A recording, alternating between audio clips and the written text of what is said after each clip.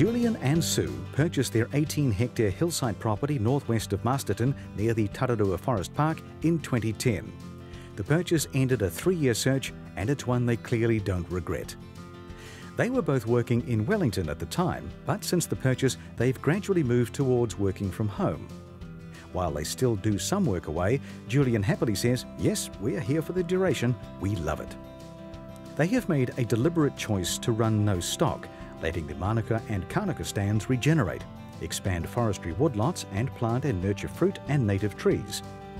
The award judges were impressed with the couple's approach and noted Julian's determined and innovative work trapping rats and stoats.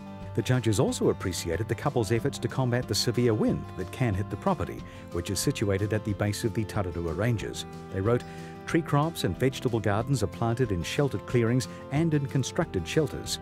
You are demonstrating a pragmatic approach to utilising the challenging climate, soil types and land contours in a sustainable way." When the couple bought the property, it was solar-powered. Since then, Julian has upgraded the solar technology and built a small hydropower system which fills the gaps on dull days. He has a science background and edits a forestry publication, but obviously relishes the wide range of hands-on outdoor tasks he undertakes on their block. In addition to the main house, there is a guest house and a building which doubles as a large workshop for Julian and art studio for Sue.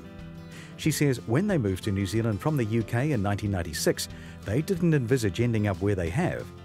Now her creative work reflects the native birds and bush. "We have found we both want to be as close to New Zealand's natural environment as we can," she says. Judges' comments: impressive ability to interpret the property's natural potential according to contour, wind and soil conditions. Good demonstration of conservation, habitat and biodiversity gain in transforming poor grazing land into Manuka stands.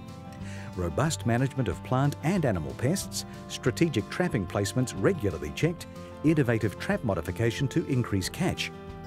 Considerable involvement in local and Wellington voluntary commitments, associations and groups.